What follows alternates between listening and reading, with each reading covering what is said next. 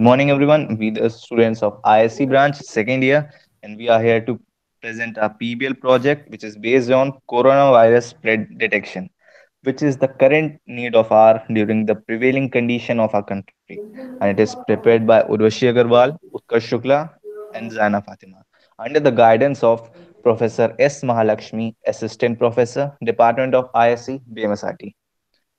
Moving on to the contents. These are some of the contents that are presented in the slide. Moving on to the introduction, we have prepared a modernized C++ project to determine the community spread of coronavirus. We got its motivation from the increasing number of coronavirus cases that has become a crucial concern for people and the government. To aware the people of the community spread of the disease, the governments are ramping up efforts to fight the crisis in whatever way possible, to ensure norms and regulations like social distancing being followed by the people at public places, and also to keep a track of places within community spread. Now, moving on to the existing systems, these are some of the existing systems in the market which are working on the same principle. One of the most common and the most famous is the Arogya Setu app, which is our national app, and others COVID 19 feedback, Mahakavach, Corona Watch, and some other state apps tracking the same thing. Now, moving on to the problem statement. Let's suppose there are n number of people in a public places. For simplicity, we will view them as a point on a line. For each valid I, the position of ith person is xi. It turns out that the exact one of these people is infected by the coronavirus, but we don't know which one. The virus will spread from an infected person to a non-infected person whenever the distance between them is at most 2 meters. If we wait long enough, the specific set of people, depending on the person that was infected initially, will become infected. Let's call the size of this set the final number of infected people. Our task is to find out the smallest and the largest value of final number of infected people, that is the number in the best and the worst scenario case possible. Now, handing it over to Zana to continue. Relevance to the society or industry. This project will help us to determine the smallest and largest number of people getting infected as described by Utkarsh in the problem statement. This pattern will further provide us with the best and worst case scenarios so that we could find a way to prevent ourselves from getting infected until the vaccine comes into the market. To keep a track of the places with community spread and avoiding those places by declaring hotspots and initiating lockdowns.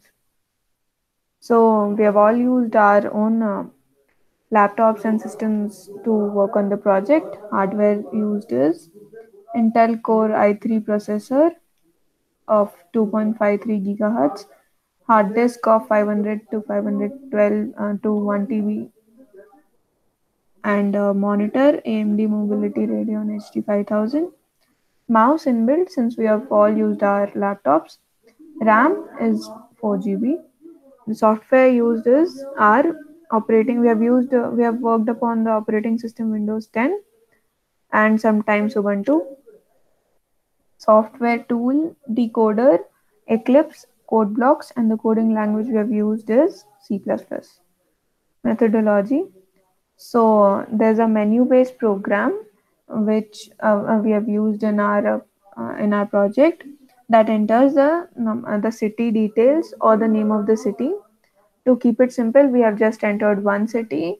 Later on, we'll add up more data into this, and then we enter the number of public places, then the number of people, and then the number of people, and then the position of the people with reference to a given point.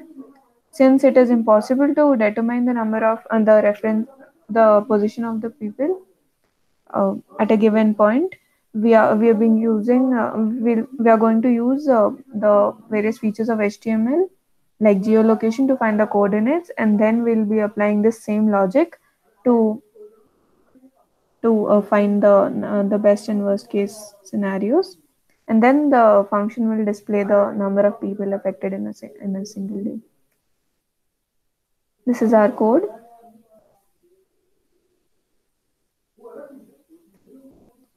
This is the output screen, which is an executable file that shows what choice we have entered, and then we have entered the city name, then the number of public places. The number of public places will determine whether the given function will work one time or two times, or the number of times the person has entered, then the number of people, and then we enter the positions, and then the final output will be shown as the minimum number of people infected and the maximum number of people infected. Conclusion.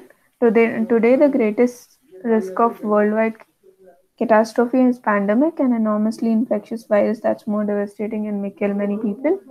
The transparency that we have gained through this current COVID-19 situation, we now understand that we are not geared up for this pandemic situation.